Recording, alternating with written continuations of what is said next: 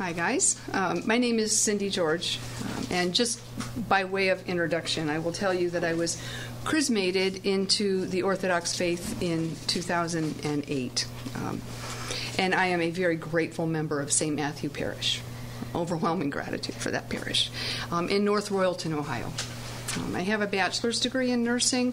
I have a master's in Christian ministry degree from my Protestant days. And then I have a master's in applied Orthodox theology from the University of Bellevue through the St.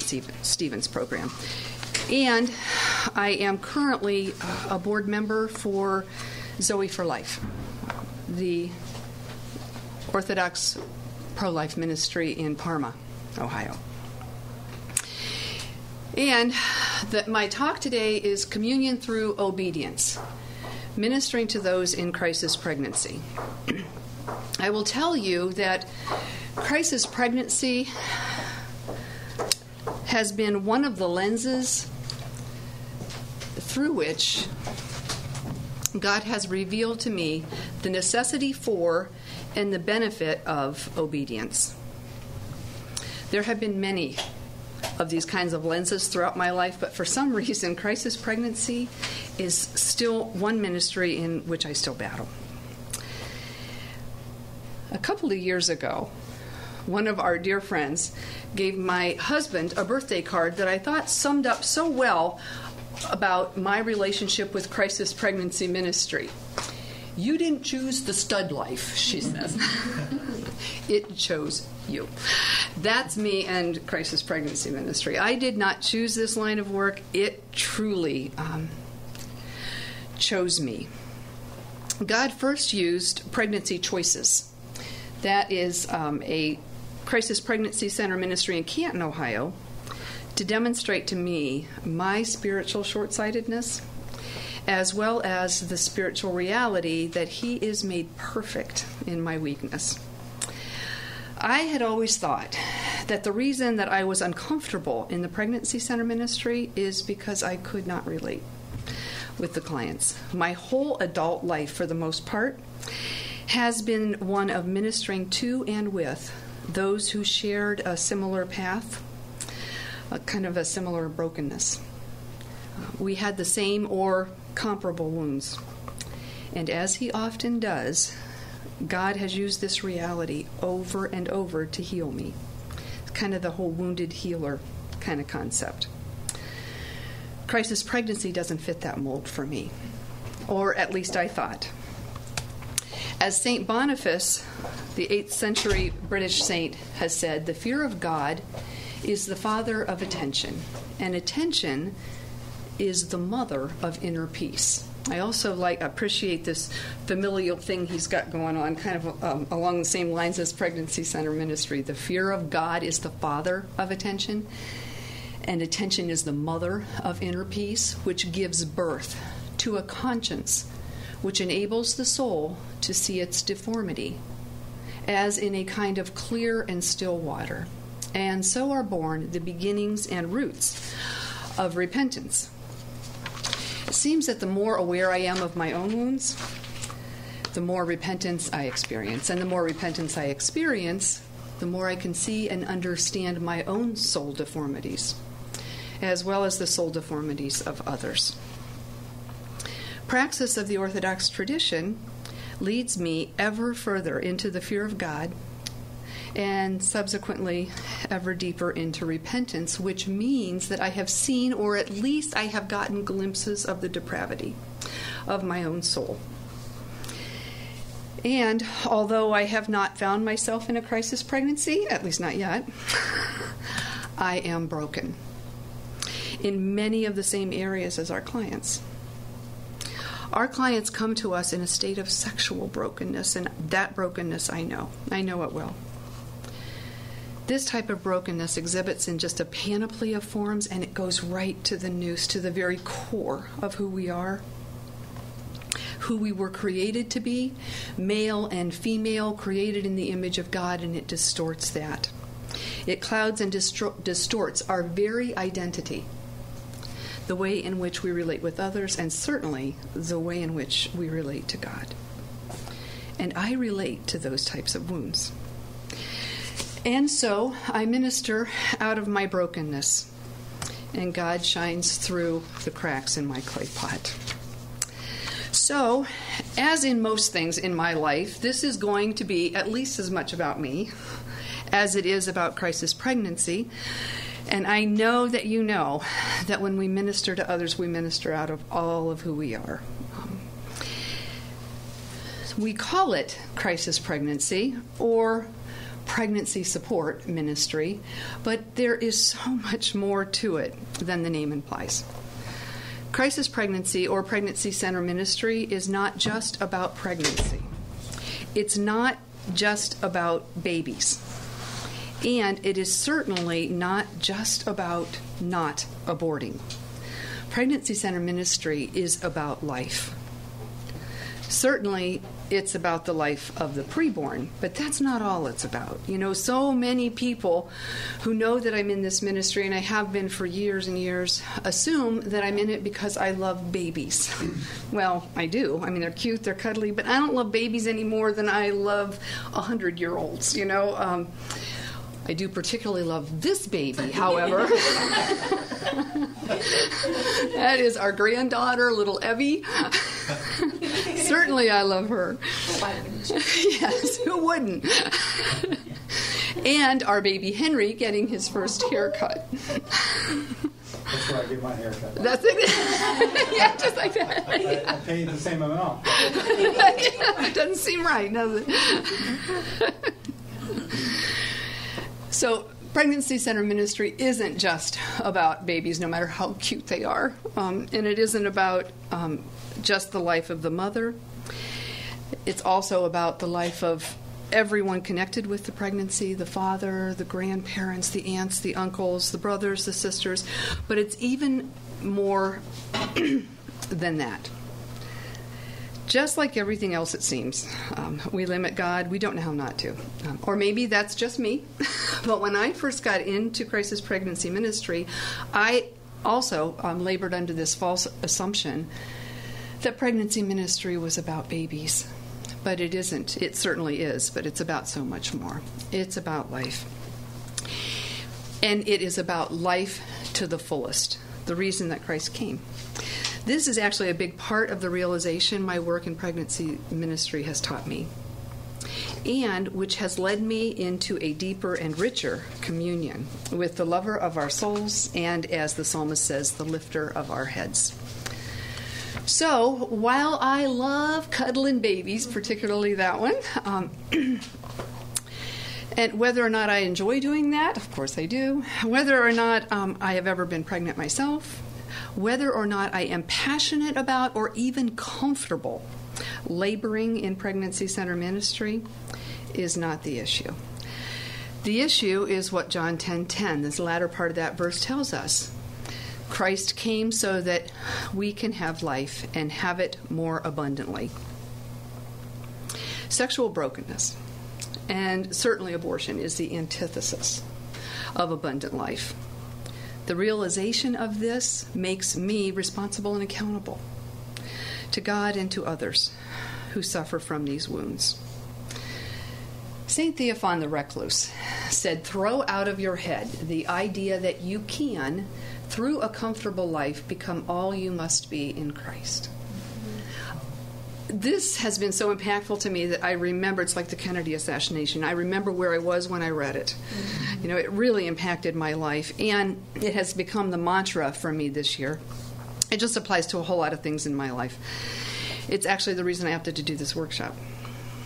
So at the time I initially read this, I was weighing a request from my priest, whom I love, to be the parish council chairperson.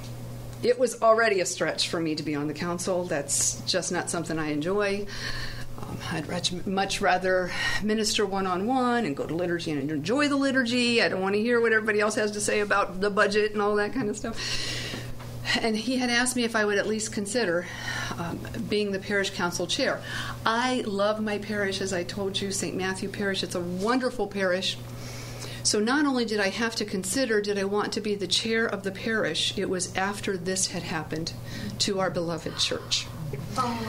We had been devastated by a fire that completely annihilated the church and ruined the fellowship hall. So obviously it was a time of rebuilding, fundraising, all of that stuff I'm not comfortable with. I no more wanted to do this than I wanted to cut off my right arm. St. Theophan the Recluse, throw out of your head the idea that you can, through a comfortable life, become all you must be in Christ. Needless to say, I am almost a year into serving in that capacity, and it has been a wonderful experience. It's just been a wonderful experience. God, as our priest said the day after the fire happened, God will help us. We'll be all right. He has, and we are. A well-placed revelation from a recognized saint changed the course of my life. So I quickly began to see its implications in other areas of my life, specifically Zoe for Life, the Orthodox Pregnancy Center that I told you about. Pregnancy support ministry, as I mentioned before, has long been a method that God uses to grab my attention and call me to repentance and to transform me. It is part of my path to salvation. So, like I said before, kind of ironic, as an RN and as a woman, it is nothing with which I have any kind of experience. No academic or experiential knowledge with this. In fact, until I serendipitously ended up working in a pregnancy center, it was nothing to which I had even given any thought to. And that has been about 16 years ago.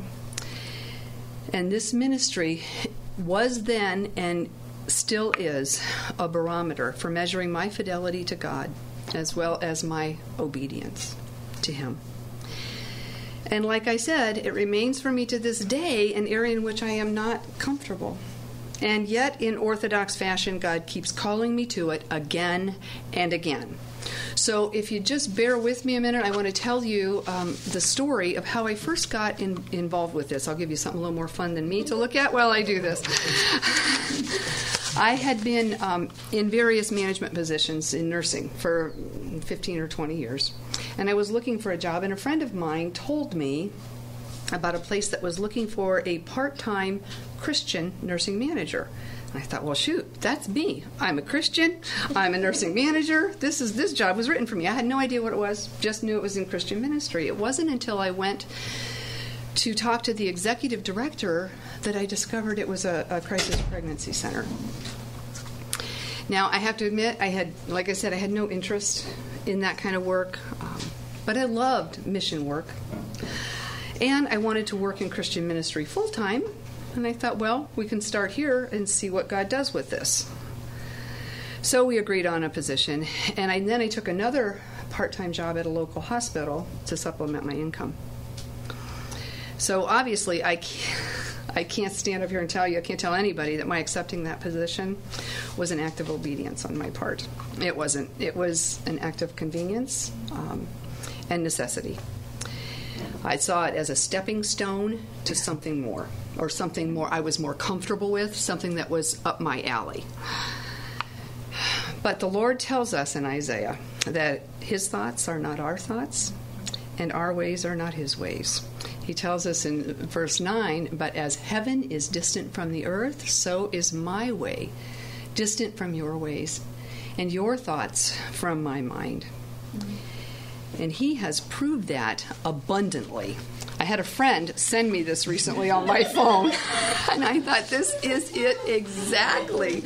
God says, I have a plan for your life, and the Holy Spirit's having a ball, and I am petrified. And I just hang on for the ride. So I will tell you, it was at that hospital job, my second job that was going to supplement this income until I could find something that I was more comfortable with, where I met my now husband, who was a practicing radiologist. I'm happy to tell you now he is a retired radiologist. And he agreed to read for free the ultrasounds that we would be doing at the pregnancy center on abortion-minded and abortion-vulnerable women. I might also add that it was through that wonderful husband of mine, I can never say this, that I was introduced to and came into the Orthodox faith. So I have a whole lot to be grateful for from him, not just the fact that he fixed this for me. So up until a few years after our marriage, I was still a very proud evangelical Protestant. Now I am a repentant Orthodox sinner, and has completely changed my life. So even though my motives may have been less than pure and my obedience less than strict, God richly blessed this ministry, and he gave me grace upon grace to do the job that was before me. I remember when I started the job, I do this for free now, but when I started the job, I was asked to be on a national board. And lest my ego get all puffed up, my qualification was that I knew I didn't know what I was doing, and I had to rely on God. His ways are not my ways.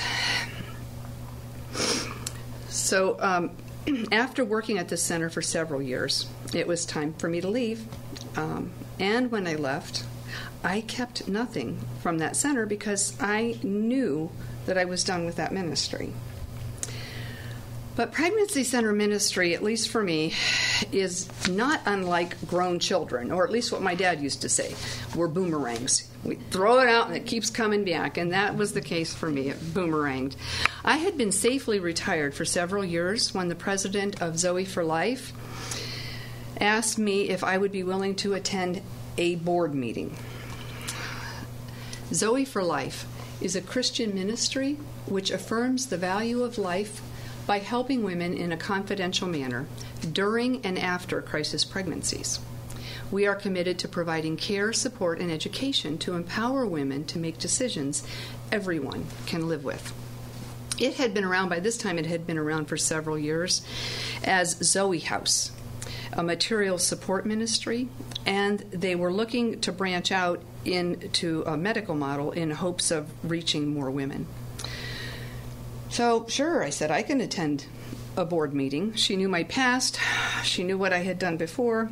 And I thought, well, maybe if I can lend a hand, I will do that. I had not yet learned the lesson that when God calls me to something, it is for my own salvation. So I attended the board meeting. As you've already know, one meeting led to another meeting until one day the board president asked if I would accept the board position. I don't know how many of you know Paula. She is the president of Zoe for Life, and she is not a woman that you say no to.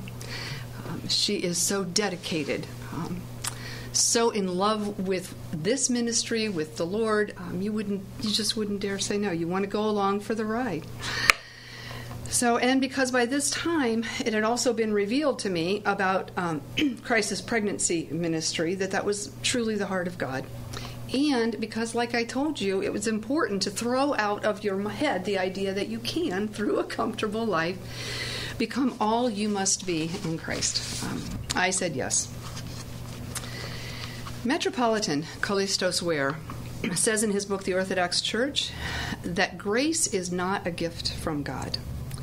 He says grace is a direct manifestation of the living God himself, a personal encounter between the creature and the Creator. I have experienced this grace. I have experienced God's actual manifestation through some of the most surprising ways.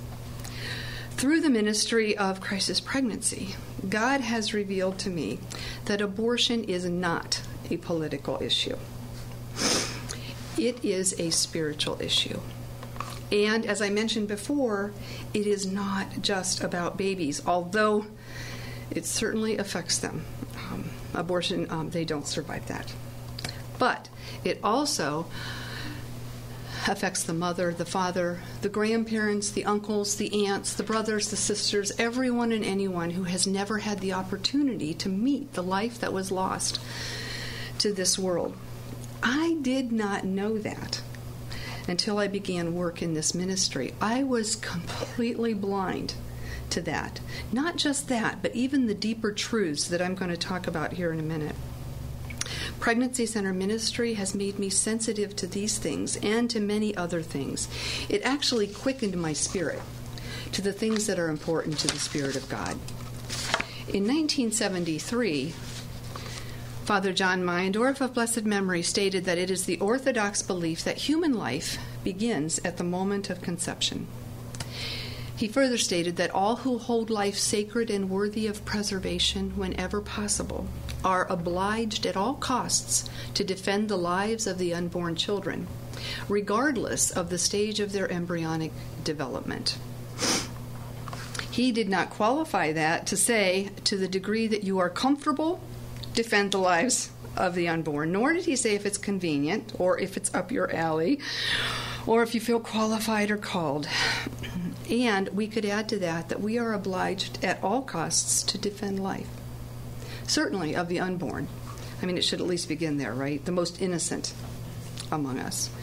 But of life in general, life to the fullest, as intended by Jesus Christ. Remember, the first part of John 10:10 states that the thief comes only to kill and destroy. Abortion is a spiritual issue. It is a battle for life. Not just life of the preborn, but for the all-born. Life to the fullest. Why? Why would it be that? Because my favorite saint quote, St. Irenaeus, because the glory of God is us fully alive. He wants us to be fully alive. Obviously, abortion robs us of life, but not just life in the womb. It robs us of life to the full, abundant life, as intended by Christ. It leaves scars, deep scars, on those who are victims of the notion that legal equals moral. But a lack of sexual integrity, whether that results in a crisis pregnancy or not, robs one of the fullness of the life God intends for those who love Him. When I began working in pregnancy center ministry, we adopted a portion of Deuteronomy 30:19 as our guiding scripture verse. That reads in part, "Now choose life so that you and your children may live." It seemed like an obvious choice. The first service we were going to offer, as I stated, was limited ultrasounds on abortion-minded and abortion-vulnerable women. The notion being, I should probably explain this, the notion being that a pregnancy diagnosis cannot be confirmed until a baby is seen in the uterus and with a beating heart. So limited ultrasounds determine those two things. So we expanded our clinic to include early prenatal care, as well as testing and treatment for sexually transmitted diseases and infections. I had to ask the question then, does this scripture verse still apply as our medical mission verse? Well, in order to answer that question, I had to study Deuteronomy, all of chapter 30 specifically. So just bear with me, and I'm going to go through a little bit, just a little bit, of what that has taught me, realizing, of course, that to do this in true Orthodox fashion, we would also study chapter 30 in the context of the entire book of Deuteronomy, and we would study Deuteronomy in the entire context of Scripture, and we would study Scripture within the context of the church. That's a whole new concept for a Protestant. Speaking, I mean, for myself.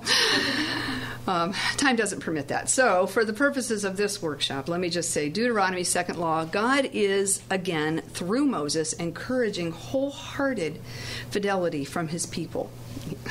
He's still doing that today. In the previous chapter, 29, really throughout the book and many of the other books, God is reminding his people of his faithfulness and essentially explaining the importance of living within the covenant that he established for us, as well as the dangers and the futility of living outside of that covenant. In chapter 30, God is encouraging his people, us. He is telling us in verses 1 through 3 that wherever we are, when we reflect in our heart and return to him and obey his voice from our whole heart and from our whole soul, that he will heal our sins, have mercy on us, and gather us to him from wherever we may be. He tells us in verse 3 that he will heal our sins. Other versions of that have said he will have compassion on us. When we live in covenant with God, he has compassion on us. He gives us mercy, and that heals us.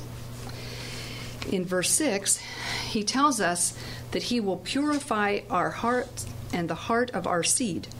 He will purify our heart and the heart of our children. He will circumcise our hearts, to love the Lord our God from our whole heart and from our whole soul. Why? So that we may live. He promises to take great care of us in all the work of our hand, in the offspring of our womb, in the produce of our land, even in the offspring of our cattle. I mean, God just blesses abundantly. He goes on to tell us that he will even rejoice over us just like he did our fathers. That part, for some reason, really, really melted my heart, that God might rejoice over me. I mean, that for me was a very intimate moment. He will do this if we obey the voice of the Lord our God, to keep his commandments and his statutes, which are written in the book of the law, and if we turn to the Lord our God with all our heart and with all our soul. There's a lot of if-then statements in Scripture. This is one of my favorites. And then he assures us that to love and obey him with all our hearts is not too difficult or lofty for us, because his word is in our mouth and in our hearts and in our hands. Why? So that we may do it, so that we may obey him. So we call that synergy, right? God gives us what we need, we obey that, and we live in synergy, we live in communion with God. This word that he's talking about, the Orthodox Study Bible, has this wonderful footnote about this. This word concerning the attainment of righteousness before God is the word that casts out human reasoning and the supposed impossibilities raised by it. It is God's word, sown in a believing heart, confessed with the mouth, and worked out by the hands. It doesn't matter that I'm not comfortable with this ministry. It didn't matter that I had no experience with it. God's word is implanted in me. I obey him, and he gives me what I need. God makes it clear that the choice is ours. He even says, I set before you today life and death, good and evil. And he asks us to obey him. And he also tells us what will happen if we don't. But if your heart turns away and you do not hear and go astray to serve different gods, you will perish. Seems pretty clear to me what choice to make, but it's amazing to me that I don't just intuitively always do that. And then he challenges us to obey him. He says to us, he puts before us blessings and cursings, life and death, and then encourages us, choose life. And why? That both you and your descendants may live. And what does he mean to choose life? Here we go again. John 10:10. I have come that you may have life and have it to the full. Abundant life. Abundant life. That's why he came. And how do we get it? By obeying him with our whole heart and with our whole soul, with all that we are. You know, everyone and anyone who has been touched by abortion is negatively affected. Everyone and anyone who has even been touched by abortion is negatively impacted. They're wounded by this. To expand this even further, anyone who has even had a pregnancy scare or been abused, neglected, been the victim of, or the perpetrator of an unhealthy or a sinful relationship, even been sexually active outside of the covenant of marriage, outside of the covenant that God has provided for us, suffers from the wounds of sexual brokenness, abuse, neglect, betrayal, humiliation, loneliness, isolation, despair.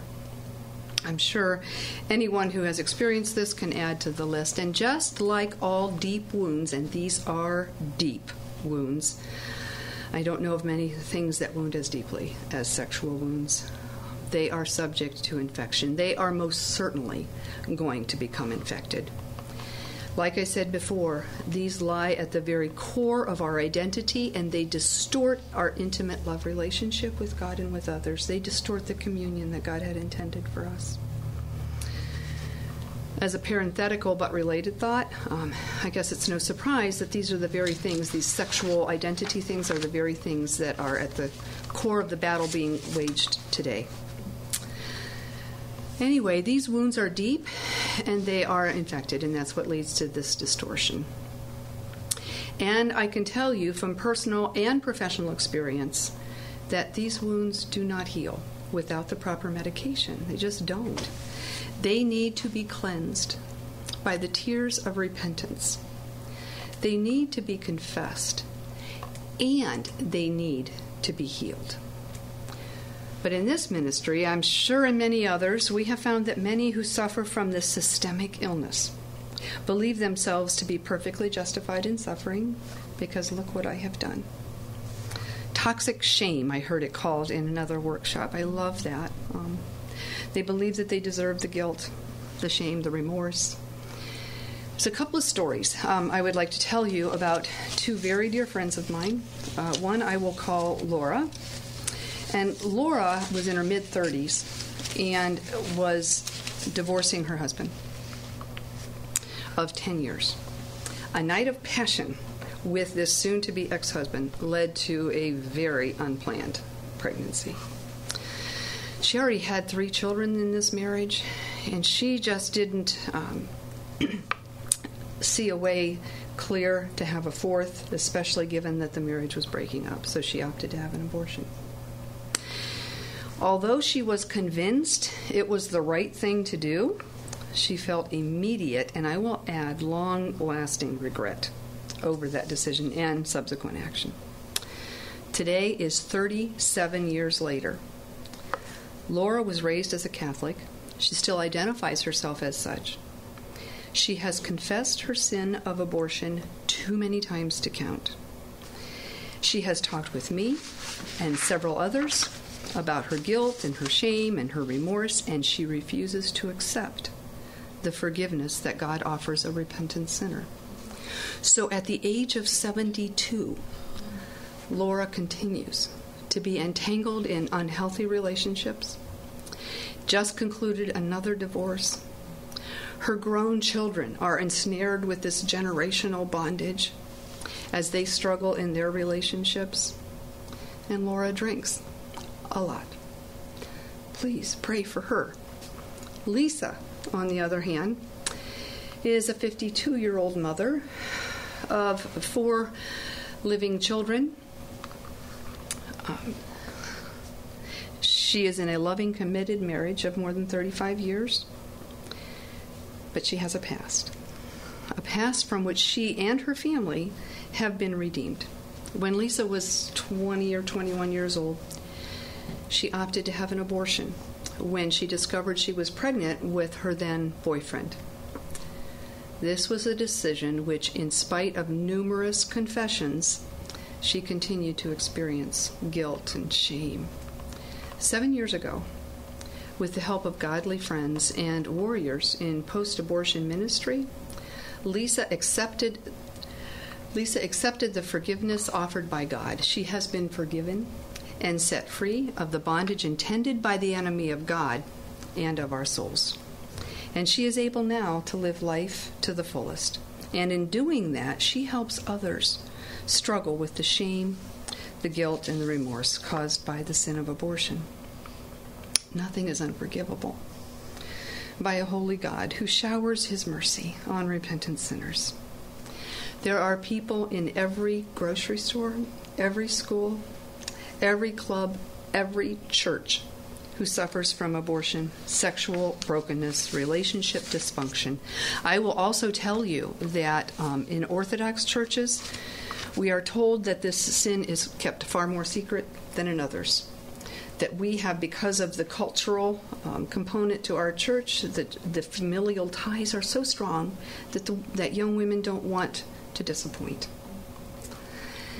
But they need the healing love of a Savior to know that they can be forgiven and set free from the bondage of guilt, shame, and remorse that all sin causes. But in order for that to happen, we have to choose life. In crisis pregnancy ministry, of course, this means life of the preborn, but it also means choosing life in every area of our life. Sexually, yes. To live a life of sexual integrity is a life that honors God.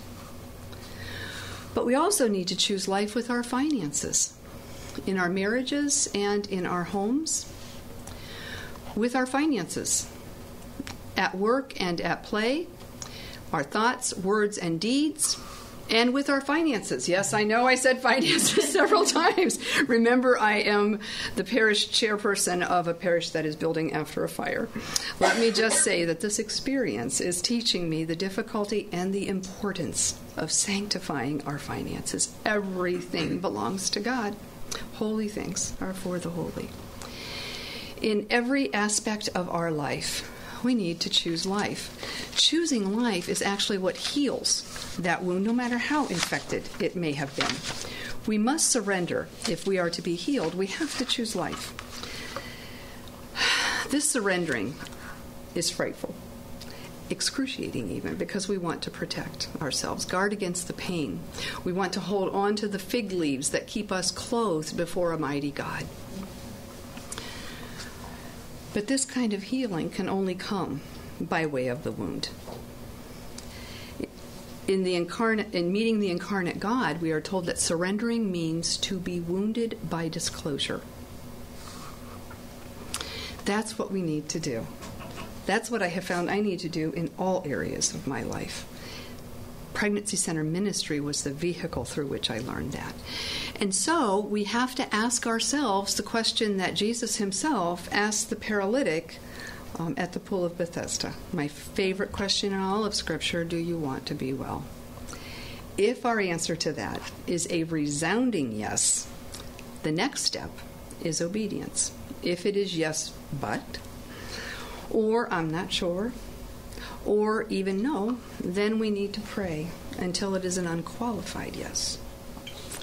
What I have found, certainly in Pregnancy Center ministry, but in all my yeses to God, is that when I do that, when I say yes, he is faithful.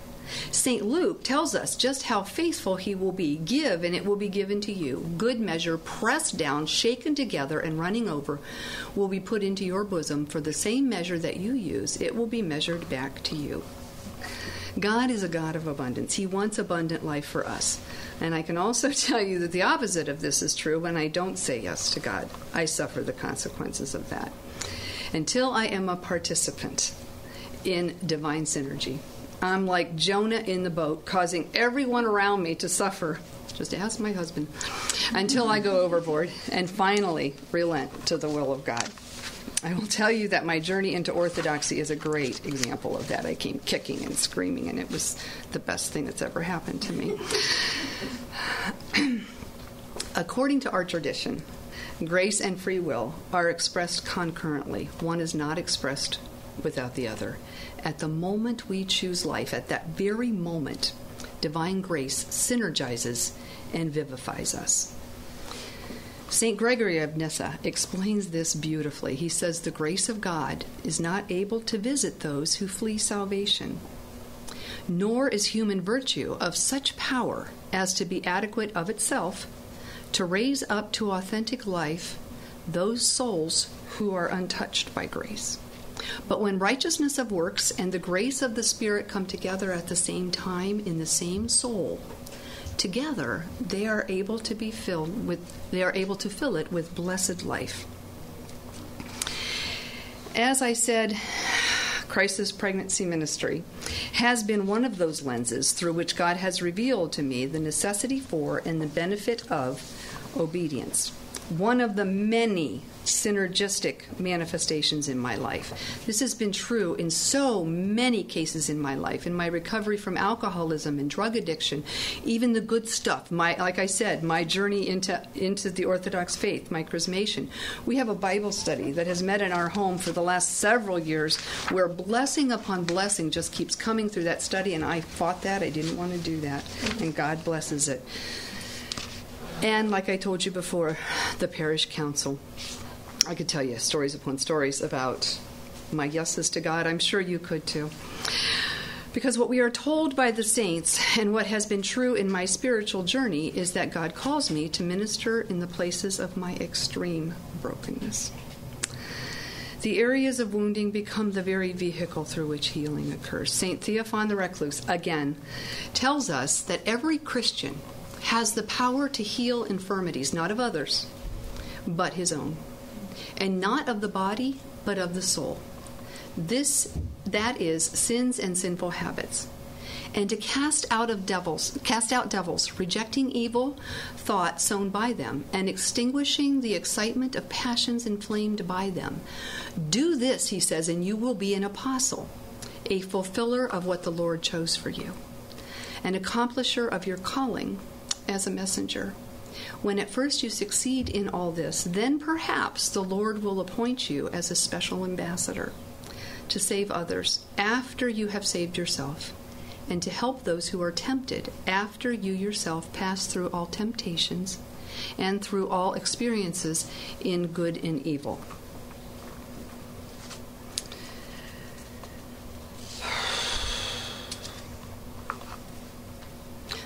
Then he goes on to say, but your job is to work upon yourself. For this you are chosen. The rest is in the hands of God. St. Nikolai Velimirovich says, in agreement with this, if your heart has been softened either by repentance before God or by learning the boundless love of God towards you, do not be proud with those whose hearts are still hard. Remember how long your heart was hard and incorrigible. And if you come to feel that God has given you better health than others, know that it is given through mercy. So in health you may serve your frailer brothers. The greatest truth about us, says Father John Breck, is that God has created us with a profound longing, a burning thirst for communion with Him. We can easily pervert that longing into an idolatrous quest for something other than God, leading to sexual brokenness and all kinds of other things. Yet God remains faithful, even in our times of apostasy, like the father of the prodigal son. He always awaits our return. Once we begin that journey homeward through repentance and an ongoing struggle against our worst inclinations, God reaches out to embrace and to heal all that is broken and wasted. He reaches out to restore within us the sublime image in which we were made. I can attest to that, at least in part. My obedience has allowed me to witness and participate in the miracle of life. Not just life in the womb, although that's enough, but of life abundantly, life as promised by Jesus Christ. This kind of life is possible only by doing violence to my own desires, my need for perceived comfort and safety, my natural inclinations, my preferences, my dreams, and my nightmares, all of it. Bless you. Only when the desires of God become more important than my own is true communion with Him and with others possible. And I learned that in large part, through Pregnancy Center ministry. So that's what I wanted to share with you. Do you have questions, comments? I have brought some information from Zoe for Life. Our newsletter's over there. Please feel free to take it. Our pamphlets over there. Please don't take the fetal models. So pick them up. Mm-hmm. Pick them up. The fetal models. Yes. They don't do any good if they're just sitting in the box. That is true. They feel just like, yeah. Oh, does she need to come? Oh. Oh. No, I'll let you do that. Try to use my good projecting voice. I have 100 questions, but I'm going to just try to limit it to one. And I apologize because this will sound like it's a bit of a stumper question, but, I'm just going to guess that of all of us in the room, by far, you have the most experience in dealing with women who have had all manner of crisis pregnancies. And off the top of my head, this baby was conceived because I was sexually trafficked. I shouldn't have to bear this child. This child is a product of rape. I'm 14 years old. I'm in poverty. You've encountered every one of these and 1,000 other cases. And I'm wondering, most of us in the room are either therapists or priests or, ministers or people who have other ways of connecting with people, doctors too. I just wonder if you could give us a few words of wisdom to help guide us, because when that woman comes and is in front of us, even just at coffee hour in church, saying, I'm in this challenging pregnancy and I don't know what to do. Any words for us on how we should respond to that woman kind of in that moment? Well, thanks for starting with an easy one. I appreciate that. I will tell you that one of the benefits, the luxuries that we have at Zoe and what we utilize is the gift of relationship. So we don't give her all the answers right then and there. We enter into whatever it is that's going on with her. We hurt with her. Some of the stories, even just recalling them, bring me to tears. So we enter into relationship with her and we walk that journey with her. We have found that one of the most important things that we can do, we're not professionals, we're peer mentors. I want to make that very clear. If they need professionals, we refer for that. But one of the things that we can do is walk that journey with her. We assure her that she will never be alone. She will not be alone, that we will walk that with her. And in that initial appointment, what we do is first say to her, are you sure that you're pregnant?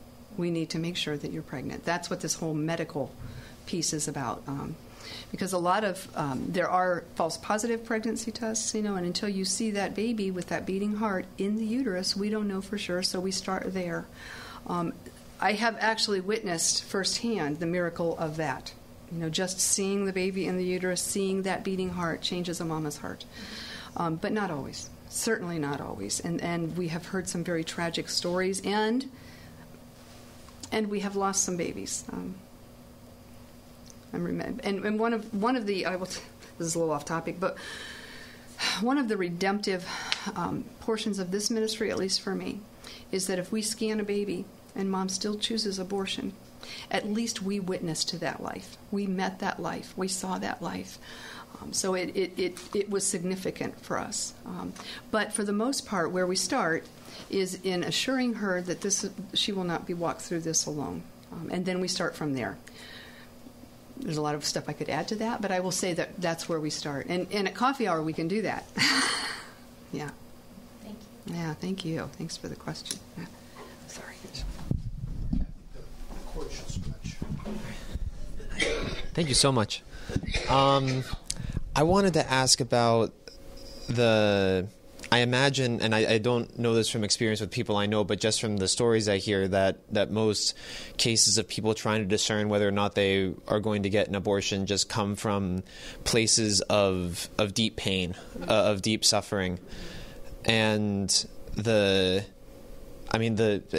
you presented, well, the theology is clear on how we handle it, but it's and as you also said, advising in a way that brings about guilt or that brings about kind of a sense of obligation just scares people away, and makes people feel like they can't come through with their true problems.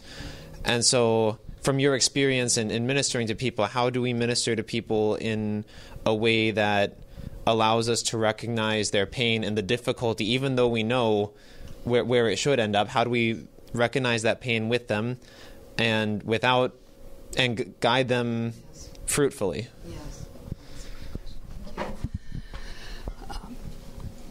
One of the things that we are always sure to tell them, if we have a woman who's leaving us and she is still abortion minded, meaning that's where she's going from us, what we are sure to tell her is we still want to be here for you, because after an abortion, this is not over.